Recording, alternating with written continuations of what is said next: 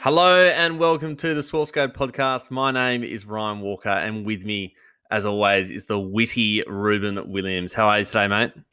G'day, Ryan. I'm very well, thank you. Witty, thank you. I don't have a witty response to fire back at you. I wish I did, but yeah. Thank you for that introduction. You're looking fantastic tonight, as always. I'm glad that we're on YouTube now. People can actually start to appreciate how handsome you are for a change. Oh, well, Rubes, I mean, don't make me blush. But no, thank you. It's good to get a haircut, I must say. I think we've mentioned it the last couple of podcasts, but been talking about it for a while. Yeah, the last lockdown's got me in. It's still pretty short, which is great. So, no, I'm going well. Very excited to share this podcast with everyone. Morgan Mitchell, absolutely awesome. So we'll get onto that in just a moment. Before we start, I've got a question for you. At uni, how did you used to do your like your timetables? Because personally, I used to always make sure that I had as basically Tuesday, Wednesday packed because I love to go out on a Sunday and a Thursday and probably every other day. Yeah, I'm not sure how you did it, but yeah, preferably in the afternoon as well. Yeah. I used to make sure that my timetable didn't start before 12 p.m. because I'm not a morning person, Ryan. I've missed an exam because I slept through it. So I made sure never to do that again. And then the other issue I had with my timetable is once I would receive my timetable, I'd then go and draw up my own version of that on an Excel spreadsheet. So I would have to put in Monday, Tuesday, Wednesday, Thursday, and then add in the dates. Now, if you get the dates to the days wrong, that can mess up a lot of things. Yeah, so I can see how that could happen. In my former degree, I'd already slept through one marketing exam. When I got to Deakin, I missed 2 exams because the exam timetable I created for myself had the wrong date attached to the wrong day. And by the time I realized, 2 exams had already gone by. So that made 3 exams that I missed during my time at university. So, gee, it's concerning. It's really concerning, but it's good to see that you've. I mean, you're here now. You've obviously rectified that issue. But no, that all happened at the beloved Deakin, and we do love Deakin. And I'm happy that they obviously taught you how to maybe fix your time management and maybe do some timetabling better. So it's good because at Deakin, every single course is backed by industry experts, as we know. So everyone who goes there is basically confident that you'll get the job you want with a degree that employers want. And the timetable you want. So it's progressive real world learning if you think about it. So Deakin Uni, we love them. Before we start, if you want to learn more about us and who we are, find us on LinkedIn. You know my name. That's Ruben Williams. And he's Ryan Walker. That's me. Flick us a line. We're happy to chat. And we'd love to chat about anything and anything. Our career, short career, our experience on the podcast, whatever's coming next, anything you hear on the podcast, we'd love to chat. So let's get cracking on Morgan Mitchell. What are some things that you loved as part of this interview, Rubes? Yeah, so she was phenomenal. She was super relaxed, super easy to talk to, but we've finally got the time to chat with an elite athlete and find out what their perspective is on the people who help them. So a lot of our audience are people trying to work with athletes. Now we can actually kind of flip the tables a bit and find out what are the things to do, what are the things not to do. And one of the really great things Morgan talked about were a couple of critical things to avoid. She mentioned a few former managers that she's gone through and other, members of Team Morgan that she's gotten rid of as well. So there's a couple of really critical things in there that, if you have any aspiration to work with an elite athlete in the future, you've got to avoid these things that Morgan talks about. Yeah, I did love that point she made. It was a juicy part of the episode. I love the bit when she just kind of spoke about the the process of working with athletes. So it's not just what you see on TV where it's just like they run a race and that's basically the center of their life. That's really not the case. And she just, she spoke a lot about that, off the track and how that influences so much of her on track performance. And yeah, it was just cool to hear that a lot of it comes down to, what she enjoys and what she wants to do. And that's so pivotal to how she runs and how she performs. Particularly some of those involvements with the brand campaigns too, I thought were fascinating. Yeah. But also a lot of people who want to work in sport, they struggle to really articulate why they want to work in sport. And we posed to Morgan, why do you have the future career aspirations that you do? And she spoke beautifully about what she wants to do in the future and why it's meaningful to her. And I said to her off air, like, if she takes that answer and puts it in front of anybody and says, this is what I want to do and why, nobody's going to say no to that. So I think there's a lot people can take away from articulating their why from what Morgan finds important to her. Yep. All right, we'll grab a pen, enjoy the chat with Morgan Mitchell.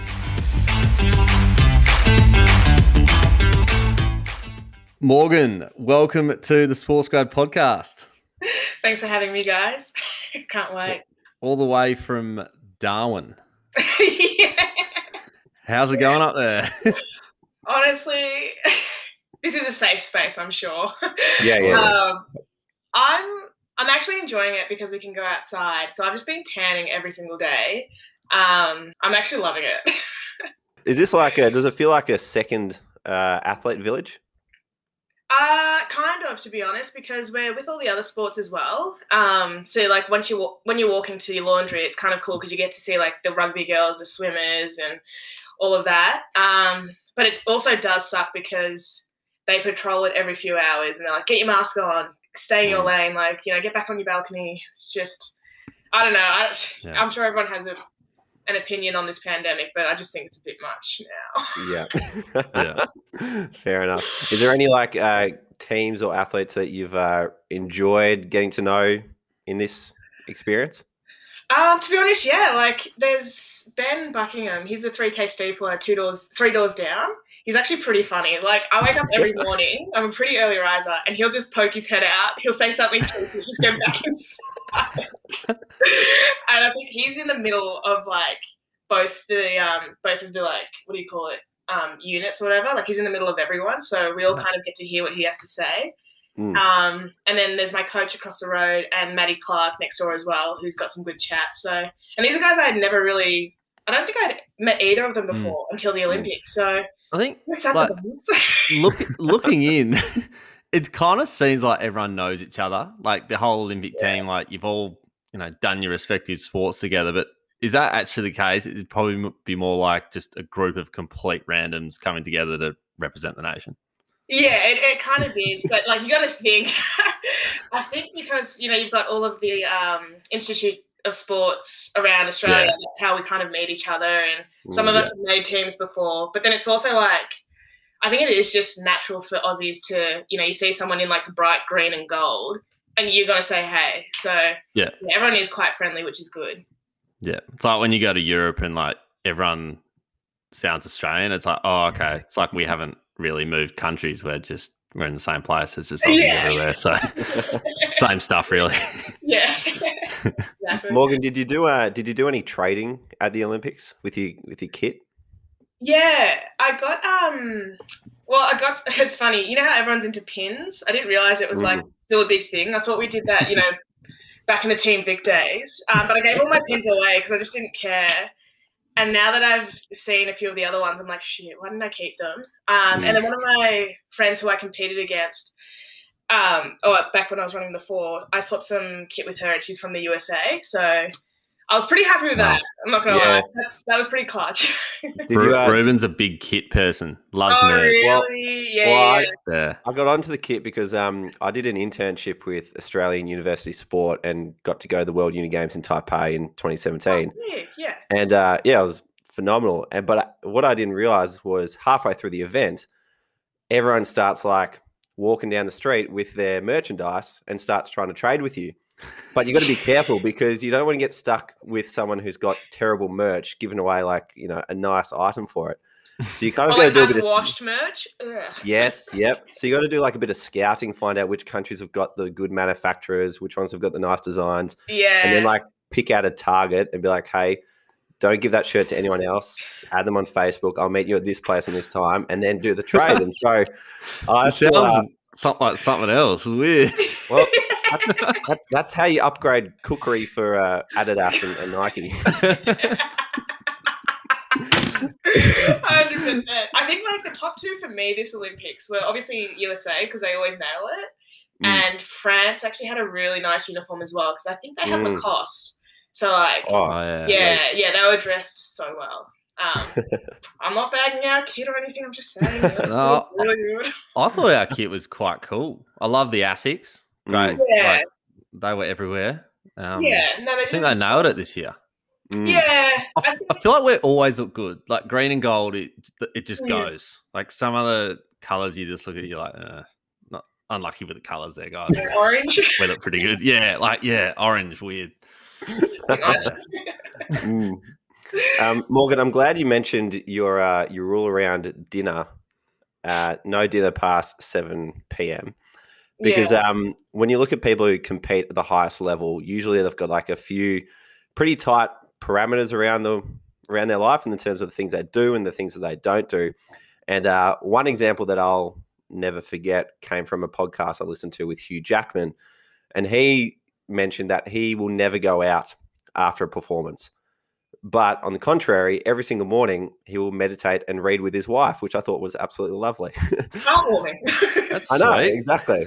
So I was wondering, other than no dinner after 7 p.m., are there any non-negotiables with your training? And if so, what are they? To be honest, the dinner past 7 is just because I'm stuck in quarantine, so I don't want to be overeating. Fair enough. Non-negotiables. To be honest, I'm pretty relaxed when it comes to stuff like that because our sport, we're always traveling for it and we're always in a different city, country, state, whatever. So for me, it's just kind of like common sense to do the right thing, you know, like don't drink during the season, get regular physio and massage, like all of that's kind of normal for me. But I just think, because the environment is always changing, I try not to stick to one thing just because I've seen athletes freak out when they do have those non-negotiables, but they can't get it in the back streets of Hungary. You know what I mean? It's like,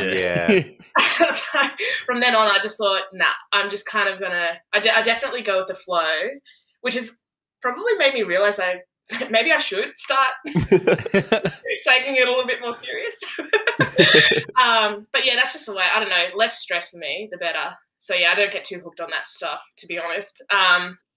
Yeah, I don't know if that's the answer everyone wants to hear. Nah, that's all right. I kind of get it for you. Yeah.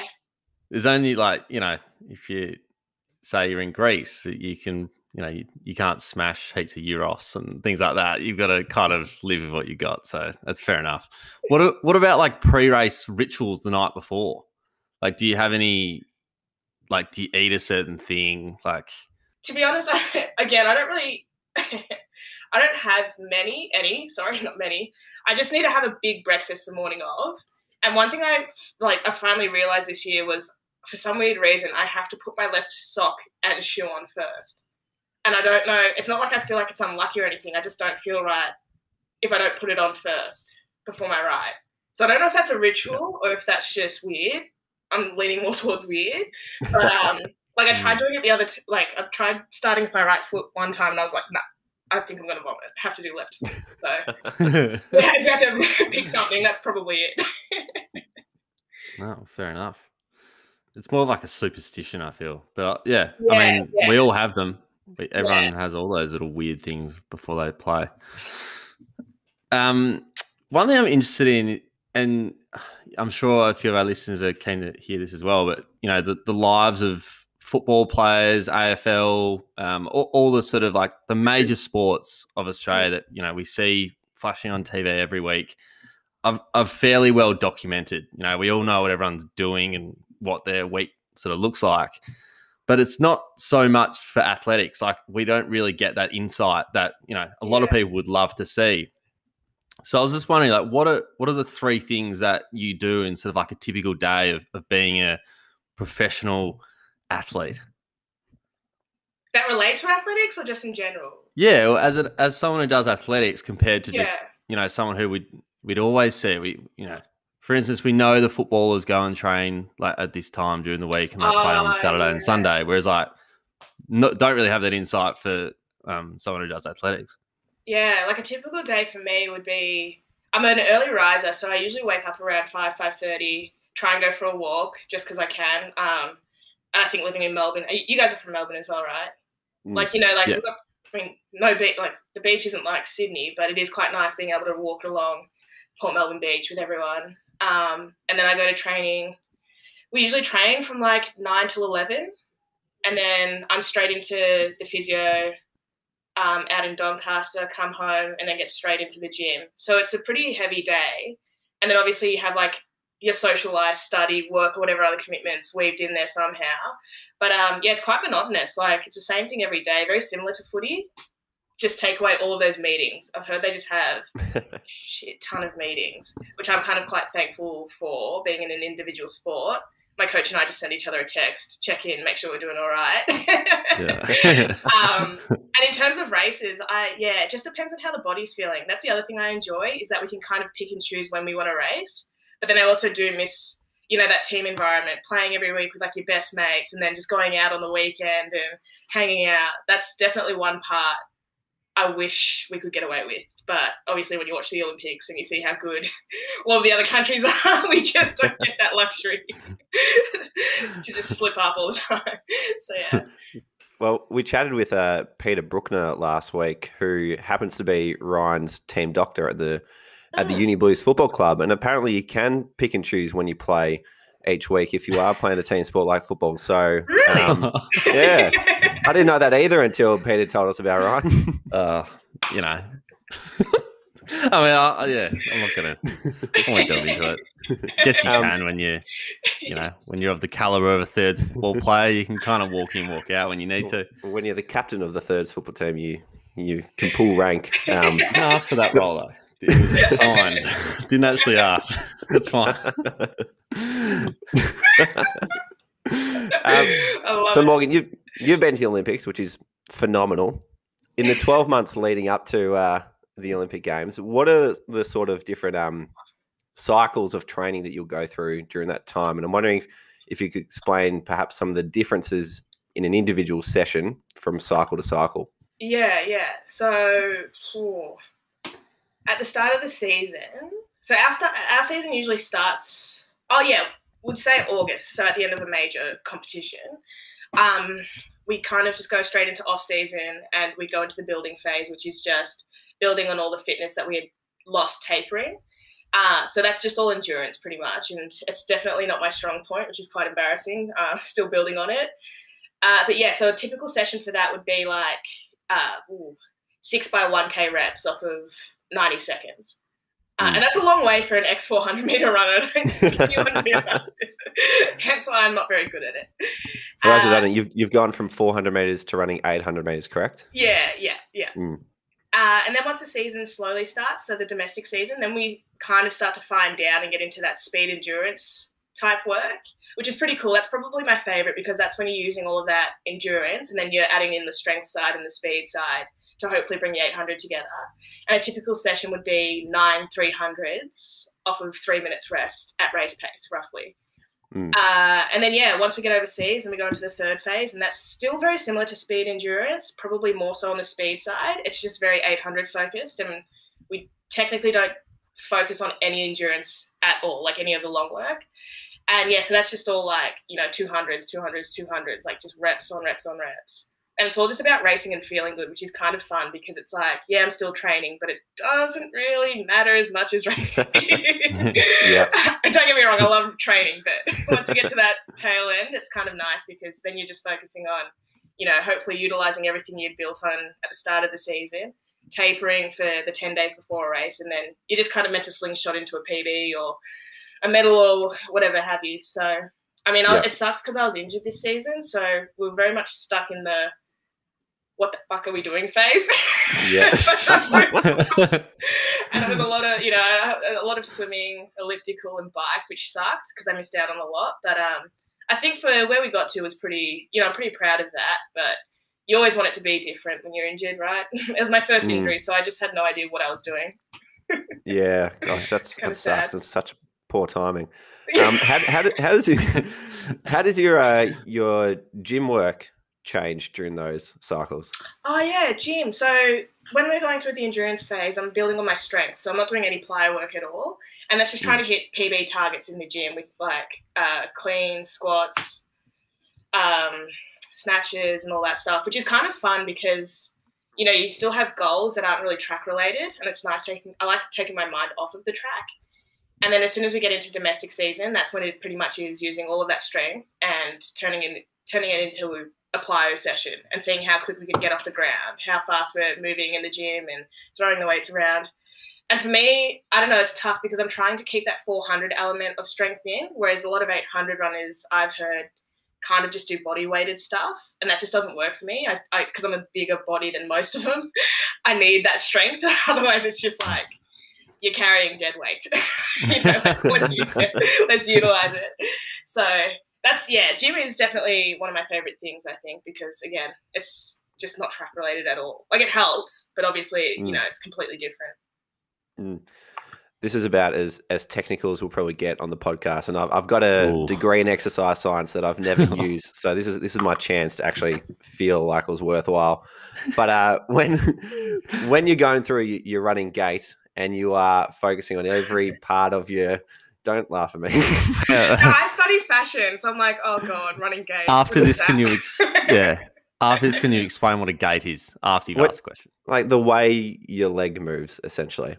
Right, okay. But when you're focusing on the way your leg moves around the track, is there a particular part that you focused on leading up to the Olympics? Because every kind of part of it is almost like a sequence of mini skills. Yeah. Was there a particular part that you were focusing on to improve the efficiency of your stride? And if so, how do you make sure you nail that every time? Pre-injury, I would have to say the main thing I wanted to focus on was definitely just getting my hip height back when I'm running, like being tall, which if you sink into the ground, you're just wasting time because you're heavy. And then that essentially means you spend more time on the ground, which means a slower race. So for me, it was like, building my hip strength up, and even the contact time that I was talking about with plyo, because the 800, although it's a middle distance event, it's very much a sprint technically.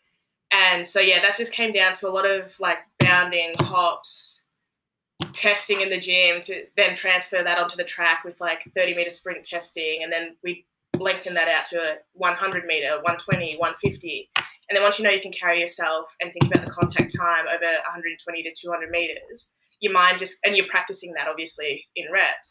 It's like your body just kind of gets used to feeling fast and light. With the hip stuff, it was, more so Pilates based, to be honest, just trying to like strengthen the finer muscles. But then I got injured. So I kind of was just focusing on healing my Achilles, which sucked. Is there a particular cue that your coach is saying to you to bring attention to that hip? So I actually worked with my psych on it, and I said to her, if I bring too much attention to it, then I break down everywhere else. So we had this simple method called head, shoulders, knees, and toes. But when I just think like head, is my head still and am I focused on, wherever my eyesight is? Then it's like, are my shoulders relaxed? Is my posture straight? Am I tall? And then we go, okay, once you've checked everything off, then it's like, all right, if I'm tall, my hips are up. And then what are my knees doing? Are they driving forward? Cool, they're doing that. And then I just think, oh, like pitter, patter, pitter, patter, pitter, patter. I just say that in my head. I'm a freak. But that just kind of helps me move efficiently, just going through the checklist over and over again. Because once you just focus on yourself, then you forget about the external environment. And that's when I've actually ran all my fastest races. Crazy, right? Go figure. That's awesome. So, it sounds like keeping things very simple is the way that 100%. You get the best out of yourself. I mean, it's just running at the end of the day, right? Why overcomplicate it? So what are the different roles of the people around you who help you be a professional athlete? Right. start? It'd be a vast team. Yeah, it's a pretty good team, to be honest. It's actually a lot smaller than previous years because I realised, like, once there are too many people having an opinion, things just go out the window and fall to pieces, sorry. So, yeah, I've got, like, I guess I'll start at my coach. She's obviously the one that drives the whole thing and will tell me, you know, training's on at this time, blah, blah, blah, blah, blah. Then I have my gym coach who does the same thing in the gym. Then I have 2 different sports psychs who actually work together. It's very hard to explain. One's a sports psych and the other one is like a chiropractor cross. I don't really know the word for it. It's almost like Reiki, but it's not Reiki. Yeah. Yeah, but they actually work seamlessly together to help me, my body and my mind kind of get to the start line, they've just been incredible this year, especially with the injuries and travel and being locked out in Sydney. They had my back through everything. So did my whole team. And then I have I'm just blanked. You know how there's like physios? Oh, osteo. I was like, what's the name?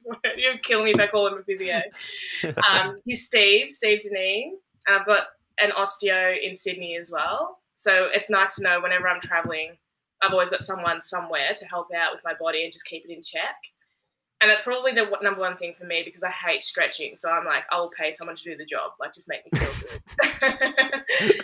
And then, yeah, I just have my manager who drives the commercial side of Morgan, which is great because obviously, as we all know, athletics doesn't pay a great deal of money. And I think for me, it's an important part of my track because she knows Morgan needs something new. She needs something fun. She needs to be on her toes, always doing something creative. Otherwise, you've definitely lost me on the track as well as just in life. And then I just have my mum and my family for support. And one of my first coaches, Peter Burke, who's kind of like a sounding board for anything I need because he was there for me when I first started when I first got a coach at age 9, you know, just playing around, having fun, nothing serious. But it's kind of cool to see our relationship grow. And I've known him for, more than half my life now. And he's definitely like the godfather of it all for me, to be honest, which is pretty cool. So, yeah, I feel like, am I forgetting anyone? I hope I'm not. That's Team Morgan in a nutshell. But I think it's because I'm just firing it off so quick. I hope I'm not forgetting anyone. They'll definitely pull you up if you have. Yeah, so. If I'm forgetting anyone. Because I sent out a massive thank you text to everyone that was in my corner this year.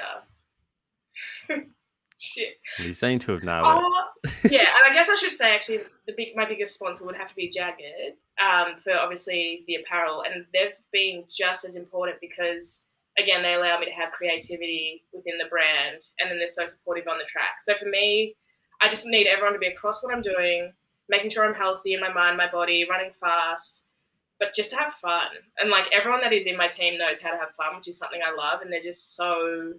I don't know, it's just so cool knowing that, like, they don't have to, but they do just want to be about me and my career. And I don't know, it's quite nice because I would find it very epic stressful trying to manage me. So, yeah. That's awesome. Oh, how good. You mentioned, like, it's better to keep a tight group rather than have too many people, and that can sometimes keep it, you know, or make it a bit more stressful than it needs to be. I'm wondering if you've worked with people in the past who have perhaps hindered your performance, and if there are some things that students who are looking to work with athletes should avoid doing from your perspective. Yeah. For me, the number one thing would definitely be managers in the past. I've definitely had a few good ones, and then we just kind of, you know, had different interests and parted ways. But then I've definitely had some that were very controlling and manipulative. And I think that's one thing a lot of people in that space, especially when you're dealing with athletes, need to understand. And even, yeah, it's funny actually. It's kind of why I got rid of a lot of my team and subbed them out for other people, is because no one actually really wanted to know what I liked and what I wanted to do with my life and where I wanted to head, both on the track and off the track. Like even moving from the 4 to the 8 was apparently like the greatest sin I could ever commit, because people saw Morgan the 400-meter runner. They didn't see Morgan the 400-meter runner that's just like sad all the time trying to, you know, please other people. And I kind of just had enough of it. And that's probably the number one thing I think people need to understand is, like, you've got to sit down with the athlete and ask them, what kind of person do you want to be? what goals do you have on the track, on the field or whatever, and then what goals do you have off of them, and how can we help you? Not, oh, you look like this and you're going to be this person and we're only going to do this, and if you steer off of that, then you're worthless and you're worth nothing, and, you know, blah, blah, blah, blah, blah. Because I've seen so many, including myself, so many athletes just break down and they compete like crap, or they don't even want to train, or they want to quit the sport because the pressure is just too much to be someone they're actually not. And I think it's also, that's probably the biggest one for me. I see it happening still even to this day. It's like, far out. Does anyone actually give these athletes a chance to breathe or to think and to be their own person, and just to give them freedom to be themselves? Like, it's so important. Like, there's always talk about mental health and whatever have you, but it's usually like, yeah, speak about mental health, but just don't do it on the field. Like, you know, put on a face and we can deal with it later. It's like, no. Yeah. Jesus Christ, if you're not happy, you're not going to do anything. So let's get to the root of the problem and figure out the athlete and the person first. So I definitely, take that into consideration. Why, and answer this however you want, but why do you think there was so much pressure on that change from 400 to 800? Like, from an outsider, it just seems like you're doing double the 400. Like, I'm sure anyone could, with enough training could get to that 800, but for some reason it seems like that was such a big issue. Yeah, it's quite funny. I think it's because I had such great success that came along quite quickly with the 4. Like, I think I had like 6 months of training before the Com Games trials, and then I came out and won, and I'm a junior going into the seniors, and people just, you think of Freeman, who's one of the, she's like an icon in Australia, and if not, track and field as well for sure. And they just think, oh, another 400 girl. Let's just say, let's just market her as the next Kathy Freeman. And that's where the pressure came. I was just like, read the stats. She's like top 5. I think she's got the 5th fastest time in the world ever, And for me, it was like, I'm training so hard. Yes, I've made all the teams as a 400 runner. It's great. But I'm training so hard in my PB. I'm not getting faster. I'm not enjoying it. I'm feeling like everyone just wants me to be somebody I'm not, in terms of like what kind of athlete I should be, what I should be doing, what races I should be running. And so that's why I kind of like took a step back after the 2018 Com Games, went on a massive Europe trip. And which we love. Yeah, I don't regret. I was in Europe in 2018 too. Well, I went to Monaco Diamond League, and I remember watching, and I was just in awe. I thought, far out, like, I don't want to quit the sport 100%. This just kind of, ignited that fire again. But I just knew if I kept going, I wouldn't run the 4. And so, I just said, okay, well, I'm going to try running 8s. It's so random, because I used to do them when I was little. And, I felt like I had a point to prove, and all I wanted to prove was that if you were happy, you could do anything. And so when I found Liz, my coach, I was like, look, I want to start the 8. I just want to be happy and fit. And then we started training, and I was like, and I want to make world champs in 2019. And that's when everyone was like, take a back seat. That's not going to happen.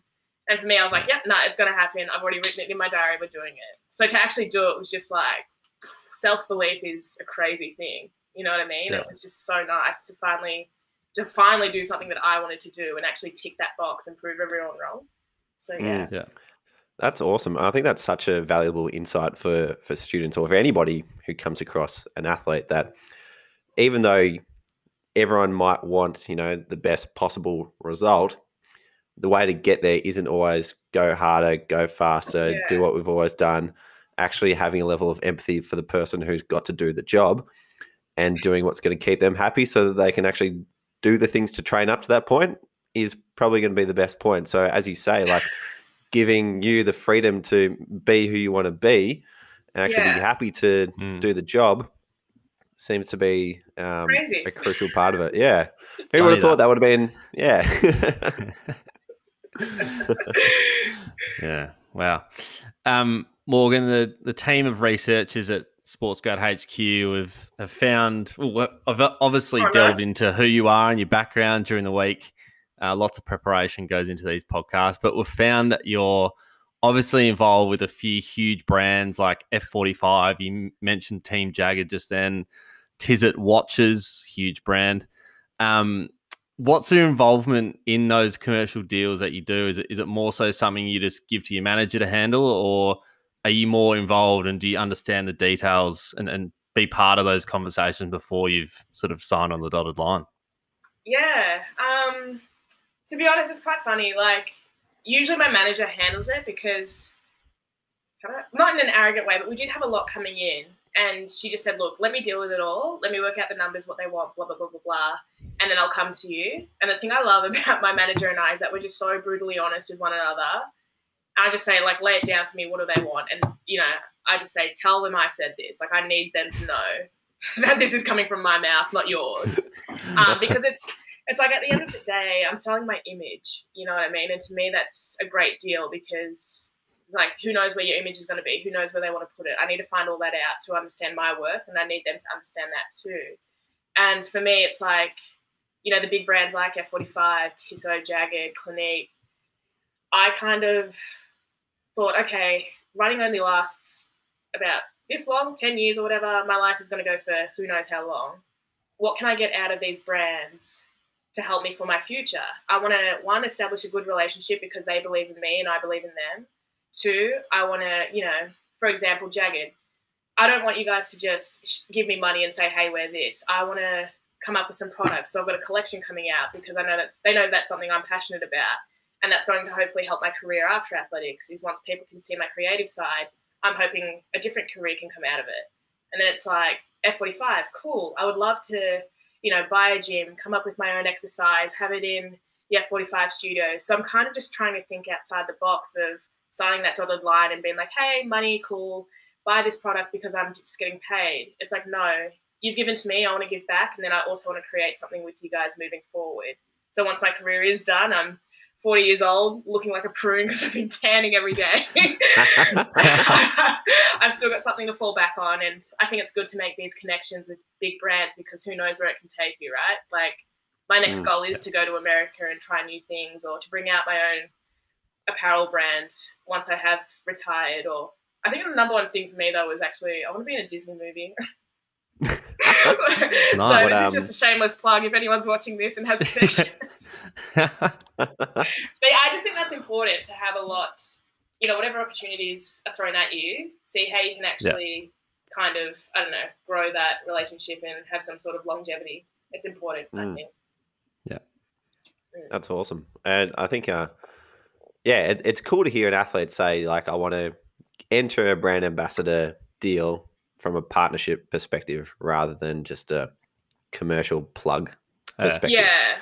It's become tiring, I'm sure. I've done a lot of them and you just realise they just don't align with your values and it's quite embarrassing when your friends are making you on the group chat.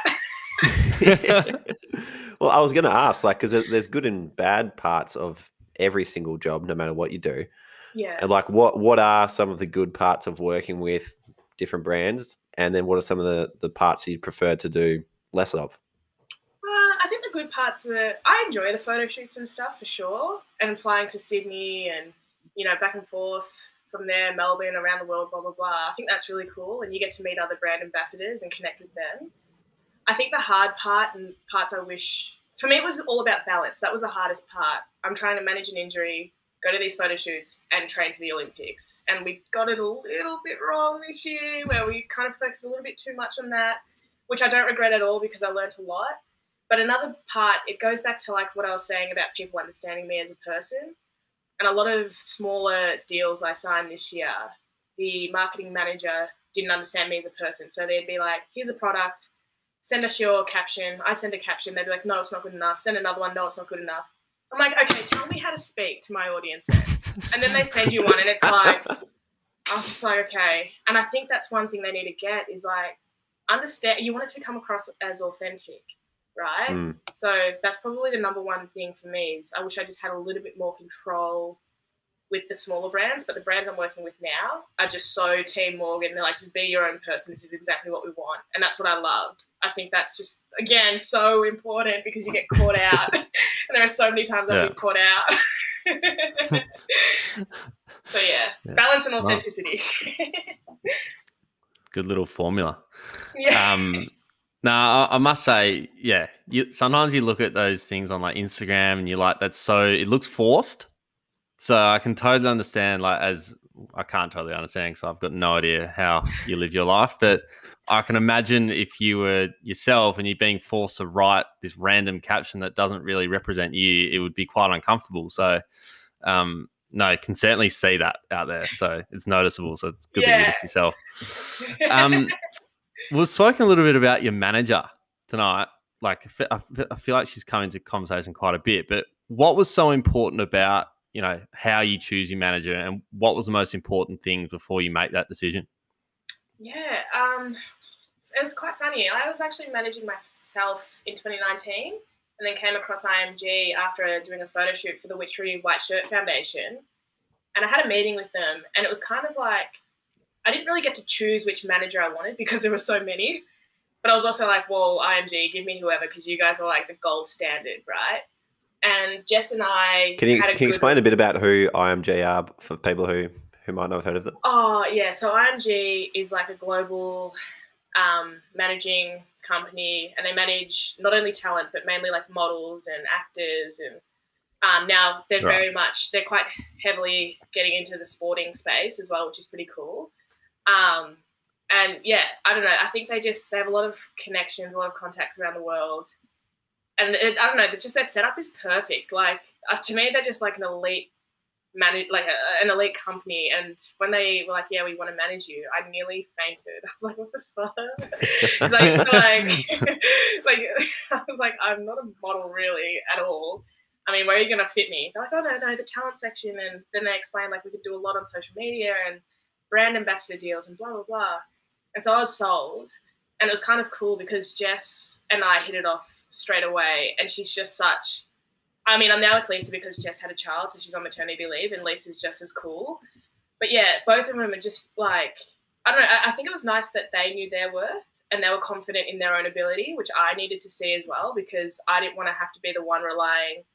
like always thinking, shit, are they doing the right thing by me? Are they doing the right job at all? And I don't know, they're just two very strong, cool women where they know how to have fun, but when push comes to shove, I wouldn't try pushing them, right? Like, it's quite scary. Even I'm like, yep, love it. That's what I need, because then I just know I don't have to worry because they're going to get the job done. As soon as you have to worry and then you're managing yourself, it's like, well, why am I giving you guys a cut anyway? It doesn't make sense. Jeez, might as well pay my mum. Like, so yeah, no, they do a very good job managing me in my life. Fantastic. Last one from us, Morgan. And this may be looking a bit too far in the future because we know you've still got plenty of running to do. But when you think about your career or whatever you do, understanding why you do it is fairly critical if you want to have success doing it. And a lot of people enter the sports industry without really knowing why they want to do what they do. Yeah. But then you see a lot of athletes who enter the sports industry as well, and they seem to have a much tighter grip on why they do what they do because it's come from some form of lived experience. Either they want to, you know, give back to the sport or help other athletes experience what they've experienced. I'm wondering if, you know, if your experience through sport or the other stuff that you've done as well has started to shape what your future career aspirations are. Yeah, I think it has. It was quite funny. When I first started, I was just like, oh, I want to do this because you get to travel the world for free. People pay you. Which is kind of not good. But I was a kid, right? I was like 17, 18. I'd never been overseas before. So that part was the most attractive part to me at that point in time. And then for me, I think that is the thing. Like, the way I grew up, which is, I guess this is me being extremely vulnerable here, but, you know, it was like a single parent family. Mum's a gem. And I just, seeing her struggle and like understanding that my coach had to pay for me to get around Australia and all that was quite, it's not, I wouldn't say embarrassing because my mum's like the strongest person I've ever met, but you do really feel for her knowing like she's doing everything she can. And then all the opportunities I got from that, I was just like, whoa, I do want to give back to the community and do stuff like that because I've realized kids deserve like the world, right? And I don't want anyone to go through what I had to go through to get to where I am now. And you do learn that along the way. Like, I've roomed with people on diamond leagues that were adopted or, you know, have fled their country to escape war. And it's just like, shit, sport really can bring people together. And I just wish it's something we could all experience. And that's when it comes back to sponsors. I'm like, well, okay, cool, Jagged. I know how hard it was buying crop tops and briefs and spikes. So I want to get into that sports marketing role once I'm on the tail end of my career and give back to young athletes with, sponsoring a few of them, but then also making our products come from a cheaper price point so they can actually afford it and not have to worry about their next, pair of shorts or paycheck or whatever have you. And kind of just get people to enjoy sport and see that it can bring a lot of opportunities, if that makes sense, because it really does. Like I look at where I started working at Cold Rock as a 15-year-old. Like $12 an hour, 2 shifts a week for 3 hours.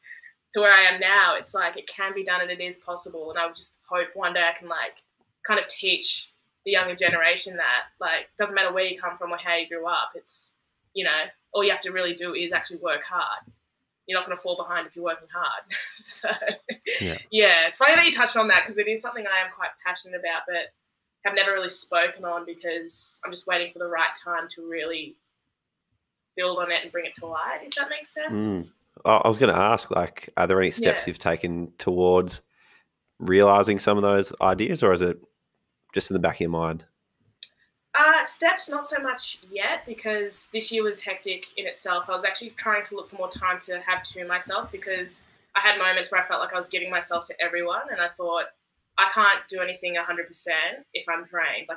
Even right now, I'm so physically and mentally and emotionally exhausted just because of the year that's been, which is totally fine.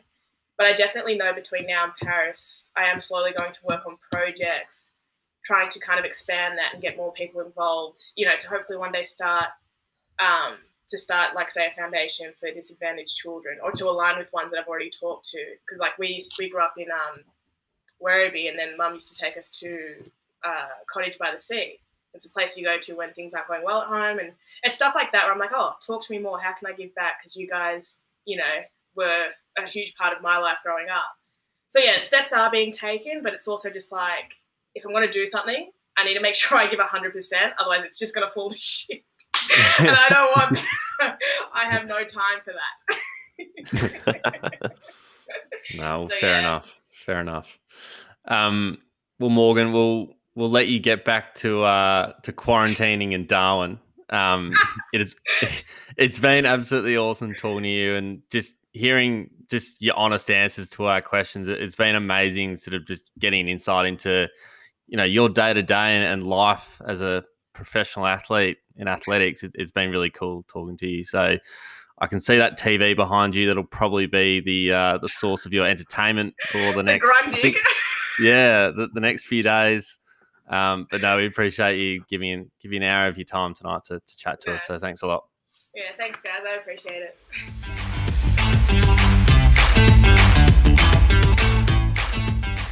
Alrighty, Rubes. Well, we've allowed Morgan to get back to her quarantine activities up in Darwin. That was really struggling for words and how to really describe that. It's just honest and raw, I think, is the other words to describe that.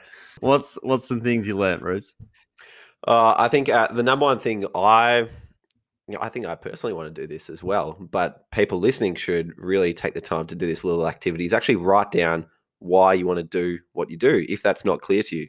As you just heard Morgan beautifully spell out, if you've got a reason to do something that is important to you personally, it becomes really, really compelling. So she's got her reasons for wanting to start all these different initiatives.